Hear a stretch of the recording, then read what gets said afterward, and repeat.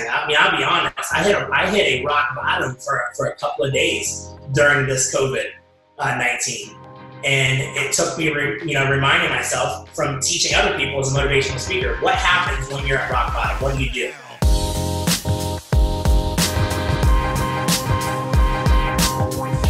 Hey everybody, what's up? Welcome to Go Live with Joshua Scott. I'm your host. This is episode number 17, man. Cruising along. Got my friend on today. What's up, Elijah? Say hello to the crowd. Hey everybody, how are you? Man, so good to have you. Thanks for jumping on. I know everybody's crazy busy right now. You guys just came off Smiles at Sea virtual conference last week, right? Yes, yeah. We just a couple of days ago we were cruising from home. Nice. Cruising in quarantine. Yeah. Good, man. Hey, last time we saw each other, we were in New Orleans, delivering Wow Conference. You had your whole team down there. You guys were kind of using it as a team retreat kind of time away as well. When did you guys get a sense of like, oh, this is going to get serious or this is going to get crazy? I'll tell you what, here's when I knew it was going to get really crazy. Honestly, I kind of blocked it out. I blocked everything out. I'm 1 to 10 to, it was ignorance, to be honest with you. Full transparency. Yeah. I was in denial for a while. You can't mess with my private team retreat. Thank God everybody came back healthy. We quarantined for a while, but here's what happened. It got real whenever it was that night. I had just seen you on the street of New Orleans, and I was playing, there was the trumpet players playing. Yeah. And it was like what I've been waiting for. And I went live, and I was like super happy in my own element. And this is before it got bad. I mean, there was 12 cases in New Orleans. So that's nothing compared to 100,000 something. Now that's like bad. Yeah. So, and I'm shutting off the news, full transparency. So I didn't know anything, ignorant of it, right? My wife, I call her my CCNBC News because I really get information. I kept cutting it out. It got real whenever I went live, and people on my own group, like I have like one of the most positive Facebook groups, Trapped in. Yeah. People in my own group were bashing me. They're like, get out. Get out. Like, what are you doing? Yeah, I'm like, what? This can't be true. So that's really when I'm like, wow, this must be getting pretty serious. They got a positive group and people are being negative Nellies. I'm like, this must be serious. So I got home and I realized that I posted the next day. I'm like, going to get a test just to be safe. And once again, I got slaughtered. I have a wasting test. Yes. Yeah. Yes. I got slaughtered because I have a baby at home, right? I have an 11-month-old daughter at home, and little kids can pass or die from COVID. We know that to be true now. Yeah. 7-year-old mother-in-law at home. I wanted to be safe, but I had no symptoms. I'm like, no symptoms, but safe to be sorry. I'm going to get tested. Literally took through the ringer for going and I didn't get a test, thank God, but attempted to go and get a test, and I took through the ringer. I had to delete my own posts because I already got blocked at me so bad, right? But it was all ignorance. I just didn't know. Yeah. No, but there's a certain way you tell people. You private message them, say, hey, Elijah, you probably should turn on the news. Yeah. I'm not really quick, but that's whenever I figured out that this is serious. Yeah. Yeah. No, you're so right. I was like, we got there. I was, we were both speaking, but it was just almost like you just had to put it out of your mind and just focus and go like, I don't have a choice. Like I'm speaking, I got to stay in this. And so, but man, Sunday morning, we woke up, went to the airport, and there was this sense of like, this is going to get crazy. And we came home, and that's when they closed restaurants that night. I went to the grocery store, like, parked 18 rows away because there was no spots closed, trying to grab cans of beans off the shelf, all that. So, and it was interesting is we were in New Orleans, and I remember Saturday night, so we did a lightning ball, and, you played that. And didn't post any pictures that night to social. Like that was the first time I was like, I don't know that I should be posting this, you know? Yeah. But tell us a little bit about that, man. Cause that was a pretty lit night, not only for the venue, but also just you playing and you DJing. But that's a new thing for you. Like what made you want to get into DJing? Absolutely. Well, first off, that night was absolutely amazing. Getting to DJ for a big event, DJ Smile, that's my new DJ name. And, I've been doing it now for about a year. First off, I love music. I love good energy. I love positive vibes. And, I figured, what the heck? I'm a firm believer pursuing your dreams. And everybody needs a hobby. Well, I love music. I love good vibes. I'm like, well, why not go and DJ? So the whole point of me going and DJ was for one main reason, and it was to go and do motivational concerts for kids. Right? That was the number one reason for DJing. So essentially me going, I'm a motivational speaker for kids. So I speak to high schools, right? I've been doing it since I've been 15 years old. It's my ultimate passion, speaking to a large high school and leaving a huge impact. And so I basically decided I wanted to make a bigger impact. How do you do that? Speak to 10 to 20 high schools in one big football stadium.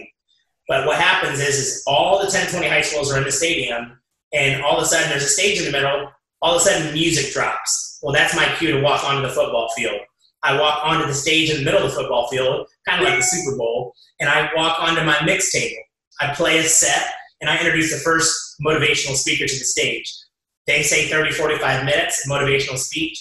They walk off stage. Next motivational speaker comes on stage with a walk-on song. I'm pumping everybody up like the MC, the host. And then I get my message last. I walk off stage. Before I walk off stage, we bring a car onto the football field and give a 15-year-old who made it to college early like I did. We reward them. They don't know who it is. We reward them with a brand new car so they can drive back and forth to school because they may not have been able to afford that due to their family situation. So anyways, that was the whole idea behind going to be a DJ. I needed to learn that first because I had this vision. Yeah. Just so happens I'm speaking at dental conferences all over the country in the first place, really all over the world. So I'm like, you know what? While I'm at a dental conference speaking, I like to have fun. I may as well DJ at the dental events as well. So that's how that came up. Nice. That was a ton of fun that night for sure. Right in the middle of Mardi Gras world. I mean, we're like dancing in the middle of these huge floats. It was crazy. One of my team members was like, who gets to do this stuff? And I was like, I know, man, it's legit. So we got a lot of people online right now. So if you guys are out there, leave a comment, say what's up, give us a wave, all that. Any questions for Elijah, hit him up. I'm watching right here and I'll pass them to him. I would imagine, and I know that Smiles at Sea is probably the most challenging one of your businesses to lead through this. But I know you guys have kind of pivoted and planned some stuff for the end of the year. Give us a little bit of that and what you guys are doing. Yeah, absolutely. Let me tell you what, we had a flawless reputation before this. I spent 5 years building this business. Yeah. And when this COVID-19 happened, it looked like we were about to go down like the Titanic Part 2. I was destined to not let that happen, right? You couldn't be in a worse position than I was. And the fact of the matter is that, we had not one cruise, but 2 cruises that we had to reschedule, right? And so, we handled them all in the best way that we could, right? I have six team members on board that they're paid all year round. We got crazy expenses. What do we do in this situation? Yeah. It was a very difficult decision that we had to make. But we decided what we would do is we decided, hey, look, our April cruise, let's go ahead and let's credit everybody for that cruise for a future event, right? And let's do a give back cruise in November, which includes that October event. So November, we decided for the entire industry, we're going to do a give back cruise, meaning that they don't have to pay for an event ticket. Keep that event ticket for the April cruise and put that in your pocket for later. It never expires. Transfer it to another team member. And we came up with 6 other conferences they could use it at. Plus, we had the same speakers in the April cruise. We had them do their event online live, which was a couple of days ago. But this event that's happening in November, look, everybody's going to need a vacation, right?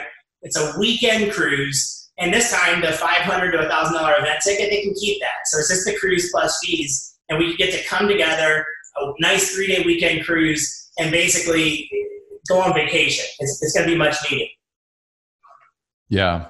I love that, man. Just watching your guys' creativity and how to handle that, because it's a challenging situation for sure. I think, and I want to ask you about how you even got into the whole cruise type experience. But I think one of my predictions for this is when we look at the CE world, I think it's going to kind of push one of two ways. I think so much is going to move virtually because now we've proven it can do that. But then I think the other part's going to move to experiences. Like if people are going to travel, it's going to be experience based with CE. And you've been doing this. Like this is not new for you. So how did all this come out with even the original cruise idea? Yeah, absolutely. Well, I had been going to continuing education courses and being bored out of my mind. I was bored out of my mind. I graduated from Ohio State University. By trade, I'm a dental hygienist. And I went to continuing education courses typically after work. And sometimes I would go to these big conferences and I would catch myself on my cell phone. I would catch myself, if my phone died, staring at the wall about to snooze. Yeah. And I would just be bored. And then I would go and speak. And when I would speak at events, I would always engage the crowd, and I would come with energy and fun. And people would come up and say, "Oh my God, that was so much fun." And I try to make things entertaining. And I went on a cruise for the very first time, and I heard these amazing entertainers. And I hear the music, and I'm up till late in the night having so much fun. And I thought for myself for a year, how do I make this happen in my life in the dental world? And I couldn't think of it. It hit me like a ton of bricks like a year later. I'm like, wow, why don't I bring speakers that are way better than me and bring them onto a cruise ship? And why don't I have a conference on a cruise and bring dentists and team members to have a team building event on a ship and have a complete experience in a community?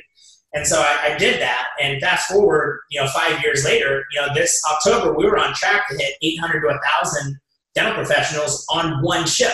Yeah. Fast forward from that, 2023, we're on track to charter a cruise ship. We'll see what happens in 2023 now. But, at the end of the day, we have a community of fun people that are non-judgment free, that like to have a really, really good time and love to be educated from some of the top educators in the world. Yeah. Yeah. No, I got the chance to experience one of these last fall in October. And man, I'll tell you, like the whole thing, it's experience after experience. You guys really, your team goes the extra mile to just create unique experiences along the way. I was telling somebody, I was like, I think the only time there was not something planned was from like 2 a.m. to 7 a.m. And then it all started again, and it was exhausting, like in a good way though. You got done and you're just like, you felt full. I think you said to me, it was either you or Christy, but one of your core values with Smiles at Sea, is it fun or something? Yeah. So you see it play out in the whole experience. Yes, absolutely. So basically one of our core values is fun. And if it is not fun, we do not do it. Yeah. Yeah. No, that's awesome.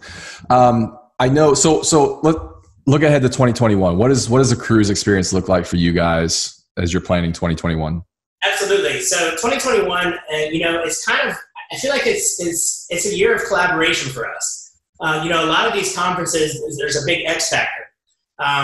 Do I reserve these huge meeting spaces? There's massive deposits that are required. We were subject to those. That's a huge suck financially. These cruises, they ask for massive, $250,000 plus deposits, and it's hard. And so do hotels. They ask you for the exact same things.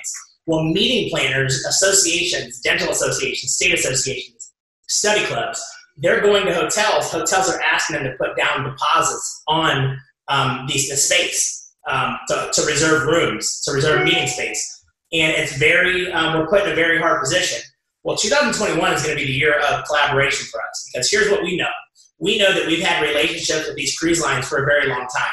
And while it's very difficult for us, it's a time for everybody to collaborate. So what we anticipate is many of conferences coming and collaborating with our organization to essentially side by side have conferences with us on the cruise. So for example, the American Academy of Women in Dentistry, the AAWD, they're going to be having their 100th anniversary celebration on our cruise in April. Oh, perfect example of a massive association that will be cruising with us. it makes sense. There's so little liability compared to a normal conference, and it's easier to join forces as a conference instead of doing it by yourself.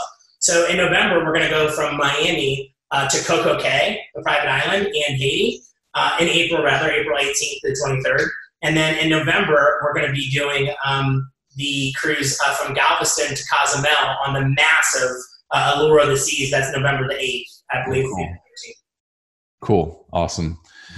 Looking forward to it. Sounds fun. You, one of your other businesses, Driven Dental Implant Marketing. Man, let's talk about the state of just dental implants through this and how that's been affected and how some of you guys are helping your clients just even pivot on that through this time. Yes, absolutely. Thank you for asking. So Driven Dental Implant Marketing, man, talk about, I think the word of 2020 would be #pivot, right? Yes. Let's face it, most of these offices, majority, if not all, came to us like, hey, we're in a situation where I don't think many people are wanting during the uncertainty to purchase these $30,000, $40,000, $50,000 cases. So what do? So at this point, we pivoted. Right now, we put all of the implant marketing, we put it on hold and we made a pivot. First off, we switched to emergency and virtual consultations. But the biggest thing that we did is we made a preparation.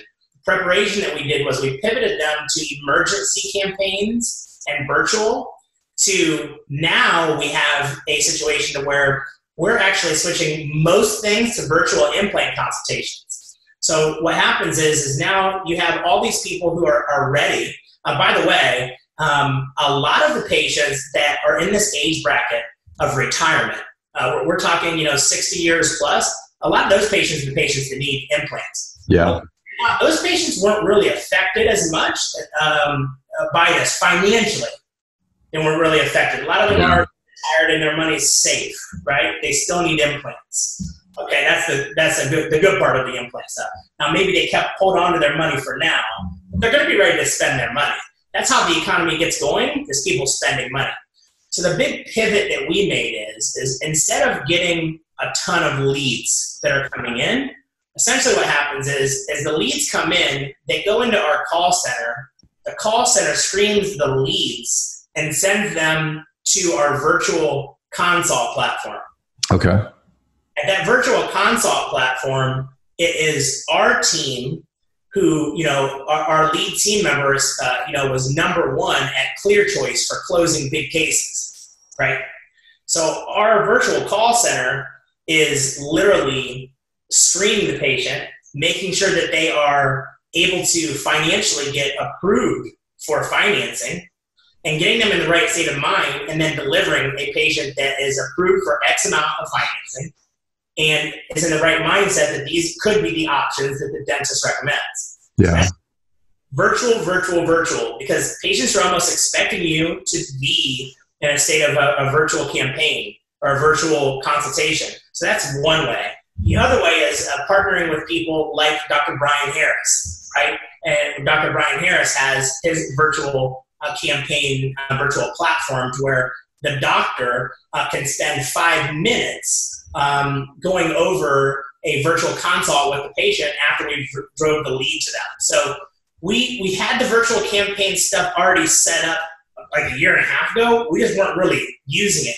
Now I feel like we're being forced to pivot to virtual campaign stuff. Yeah. I think it's a brilliant move. I was kind of watching this whole virtual consult space before this. And I remember even somebody asking me like, hey, what do you think? And I'm like, I'm not so sure just yet. And it was funny, like post-COVID, like, will people interact with a doctor virtually? Can a practice set that up in a way where it's effective? But now on the other end of it, and especially for implants, where I've watched this value is, I think, because you and I both know, we've talked about this, the hardest thing with marketing to dental implants is the sales cycle is longer, and there needs to be some like vetting out of that patient before they get into the office. And so for me, this fits perfectly, even in a post-COVID, like reopening, ramped back up, everything's normal environment, of like having that as a step of vetting that out. And that's what you guys have found with this too. Yes, absolutely. And it could be some of the most, we've lost offices that we work for from a marketing standpoint because you nailed it. The process is long. You're making a lifetime decision, spending $20,000, $30,000, $40,000, $50,000. And so the longer that is, the more frustrated a practice can get, right? So we're basically taking out that entire long part of, call it a funnel, call it a process, call it whatever you want. We're getting it to the end and saying, okay, here, doctor, here's your patient that has the financing, that is ready, that is educated, and that is willing. You just have to finish it, right? Yeah. And so that, to me, is what was needed. But we were forced to, as a company, do that. Another thing we were forced to, is we were forced to figure out that emergency campaigns actually work. Yeah. Yeah. Because, forget the getting leads sent to your email, forget the long surveys, forget all this. If you have an emergency, you're going to call and you're going to get it fixed because it hurts. Yeah. Yeah. So they convert. Yeah. No, I a couple of weeks ago, was it last week or the week before? I was on with Paul Homily, and we were laughing because he was like, dentists hate emergencies. Like, we hate them. Like it's an interruption to the schedule. It throws everything off. We're like, we have this perfectly planned day. They come in, and he was like, that's why so many offices, they're like, yeah, you can stay open for emergencies. And they're like, peace, like, I'm out. Like, we're just done. I'll come back once we can reopen. And it's so funny because I think one of my, top 10 predictions post-COVID is I think dentists are going to appreciate emergencies a whole lot more. Yes. I mean, listen, I think that you're like so good at opening up startup offices, right? Like, that's one of your specialties, is bringing up offices from the beginning, right, Josh? Yeah. So tell me what you think about this. I think it's a genius idea. Whoever's watching can do this, right, with your help. So don't you think it would be genius for a dental practice to coin themselves like the emergency dentist? Like an actual startup practice is that emergency dentist. I feel like that's a genius new startup move. Because listen, we're ready to go back as a whole dentistry. Let me go ahead and preface this with the proper PPE and safety protocols. Right. If you feel comfortable, because I don't want stones thrown at me, okay? Right. Here come the comments. If you feel comfortable, go back to practice. We're ready if those things happen. We're ready. However, are patients ready? Right. Are patients going to knock down our doorsteps? Are they ready? Well, it's our job to make them feel ready. Yeah. Yeah. Right? No, I think there have definitely been, I've watched some practices prove that you could actually build a profitable model, a profitable practice off of emergency-based care. Does it look different? Absolutely. But I'm watching some people do it and kind of start to get in a groove, and they're like, oh, this could be something that works. So it's super interesting. Dude, you have lots of, you have multiple businesses. So I would imagine in a time like this, having that diversification probably helps in certain ways. It probably has its own challenges in other ways. What are some of the upsides to having business diversification, and what are some of the challenges? Absolutely. Great question. So here's the upside. The upside is I've been able to keep my team members, because while we have went like this with some of my businesses, I've been able to take those team members and plug them into other businesses. Yeah. That is by far the number one thing, because I'll tell you what, the worst feeling ever is knowing that somebody is counting on you to eat and they have kids. Yeah. Okay? And that their kids are counting on them. Right. And having to feel like you're letting them down is the worst. It's the worst. So when you have multiple businesses, being able to move them from one business to the next business, that is by far the best thing. Another, I would call it realization, is, look, it's good. It's a good thing to be able to work on your businesses. Because I've been able to work on all of my businesses for a couple of years and not work in any of them, which has allowed me to scale and to grow other businesses. But the fact of the matter is that when it's time like this, you got to get in. Yeah. You got to get in your business. So you got to be willing to take the gloves off, take the shoes off, and take the trash out. be able to work hard. So I'm a firm believer of having multiple income streams and being able to work in the businesses as well. So I've learned a lot through this. I would encourage anybody out there, whether it's a dentist, a team member, a regular entrepreneur, don't just have one income stream because you can get caught with your pants down and be out of luck. Yeah. And be out of luck. Dude, I would imagine though, like, because I was thinking about this question. I was like, the downside to that, probably one of them is especially with something like this where it's affecting everything. It wasn't just like an industry sector, like, well, now you're dealing with this on like 3 fronts, 4 fronts, where I'm like, I actually have like 2 businesses. But the more you multiply that, I'm like, man, dude, the more that load has to feel heavy. Like you're probably putting out fires here and then trying to put out fires here. You're trying to lead here, trying to be positive here. Was that taxing? Was that overwhelming at times? Yes. And the most overwhelming thing that could be, I'll tell you the most overwhelming thing is that you, especially when you are a people pleaser, you try to make everyone happy, is trying to explain yourself. You mean well for everyone, but some people just don't understand. And so whenever you have to protect yourself, social media can be very mean. Yeah. Right?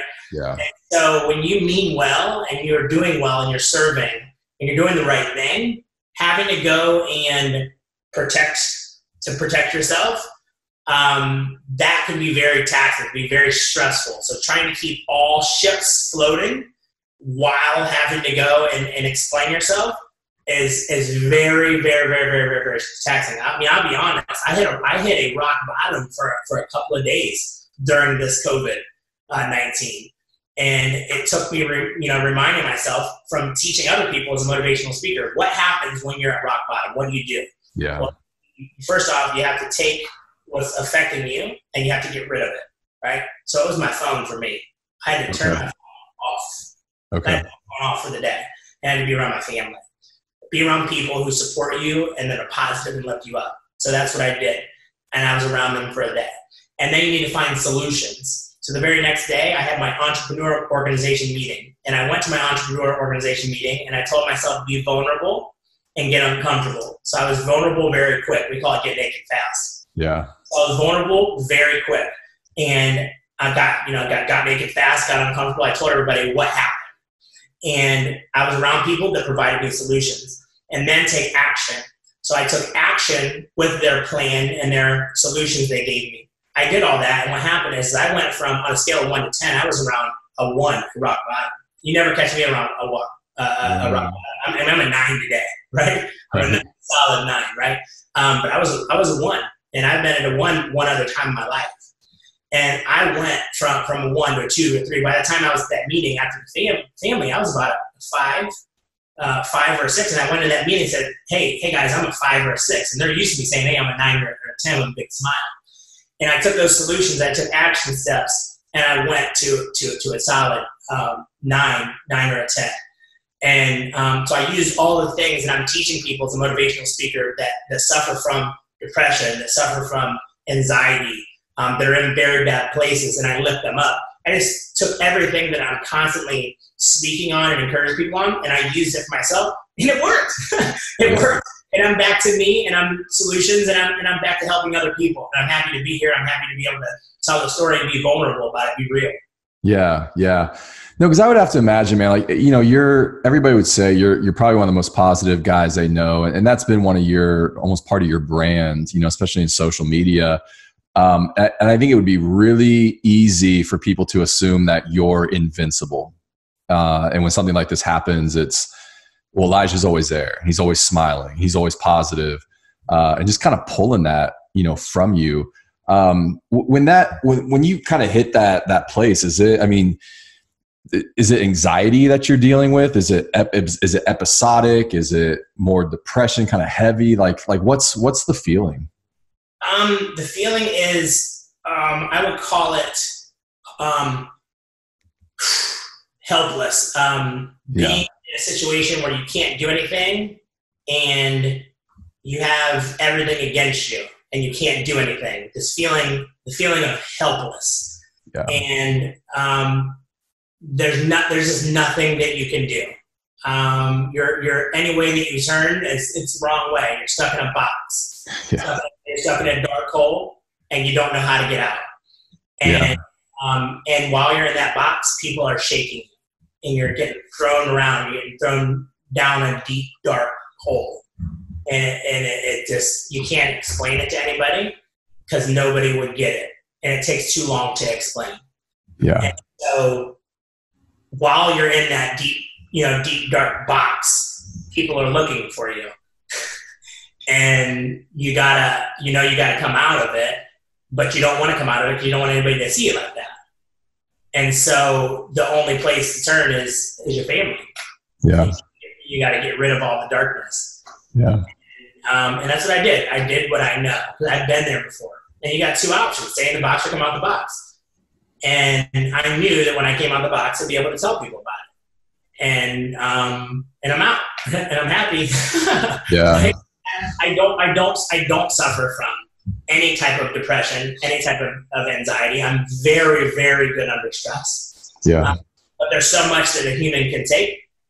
And I went there again, second time in my life. I was 21 the first time. So yeah. No, gosh, that imagery, that visual is awesome. I remember having this conversation with Joanna a couple of weeks ago.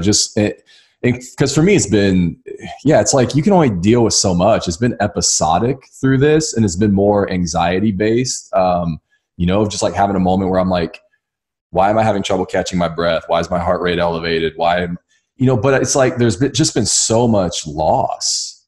And it's like, I don't know that I've ever experienced a time where it's just been like, regardless of what I do, it's just loss keeps coming in. And whether it's a client or whether it's, income or whether like whatever it is. And you're just like, and I'm like, I'm not good in a world like that. I mean, Drake has this line where he says like, if I ever came in second, like I'll self-destruct. Like, I'm like, dude, I'm real close to that, looking at myself like, but that's been the hard thing, is just, I think, more losses than wins on a regular basis right now. Yeah. And that's been the tough part, Yeah, absolutely. Here's the best part though. Everybody is going through this together. I know that I'm not the only person that's taking these losses. Like, it feels reassuring to hear person after person. I don't want anybody to be doing that. I want people to be doing good, but we're all in this together. Right, we're all suffering at the same time, which makes it easier to lift one another up. It makes us easier to celebrate together as well.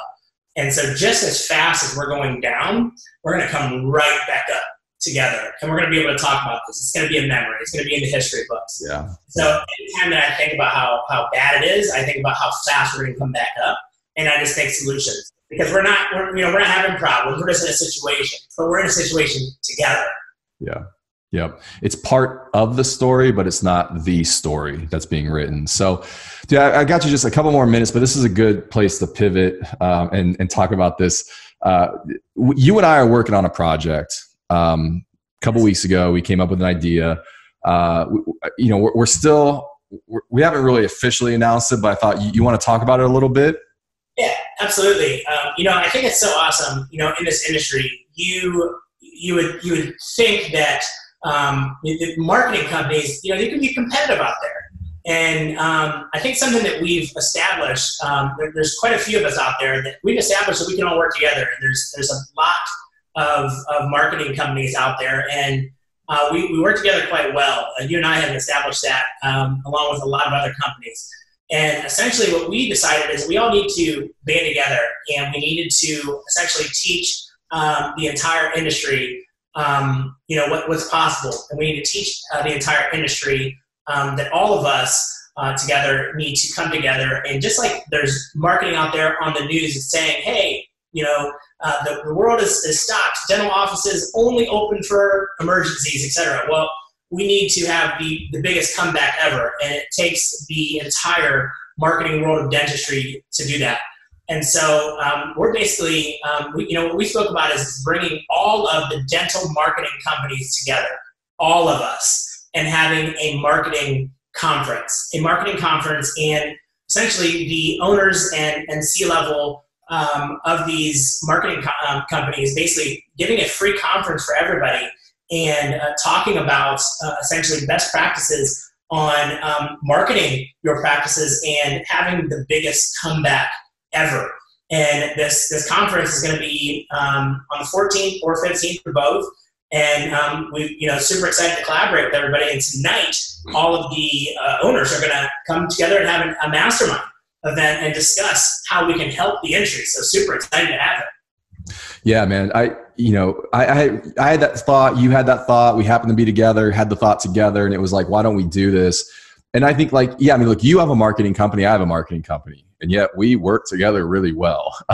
Some of my friends in the dental space own other marketing companies. And I reached out to them and said, hey, want to have you guys on. So, I think it's like, I'm not concerned that we're going to lose business. I think it's this bigger vision of, hey, let's help the dental industry reboot and come back and, stage this epic comeback. And I think, man, idealistically, I'm like, if we can help the dental profession kind of show a model of coming back, bouncing back solid, I think that could ripple out to other businesses as well. And I think it's just part of like this national, like, let's get back to what we're doing type thing. And so that's kind of my hope. But yeah, you're right. We've got a call tonight with all the speakers, just going to nail that down. But yeah, we'll have promotional material by the end of the week. You'll start seeing it everywhere next week, man. If you're on social, it's going to be everywhere. Absolutely. I'm super excited for it. You're going to have all these marketing companies marketing the event. So looks like it's going to be a huge turnout. Like I said, it's going to be, for everybody. I believe, we haven't discussed this all the way yet, but there could be an optional donation part too for giving back. I think it's important to understand that we're giving to CE, and also we want to give back to a purpose. We're going to discuss all the details and it'll be out for everybody. But yeah, super excited to have it and to serve our community and help be a part of a cause bigger than ourselves. So. Yeah, for sure. Well, bro, look, I appreciate you taking the time. I know I'm sure you're just been staying super busy. Nobody I know has a lot of free time right now, which is kind of crazy. But most people on this in my audience know who you are. But if somebody wants to reach out and connect with you, where's the best place?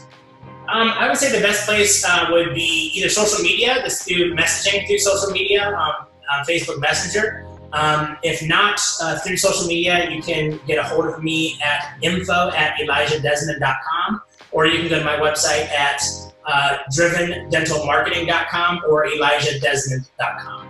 Cool.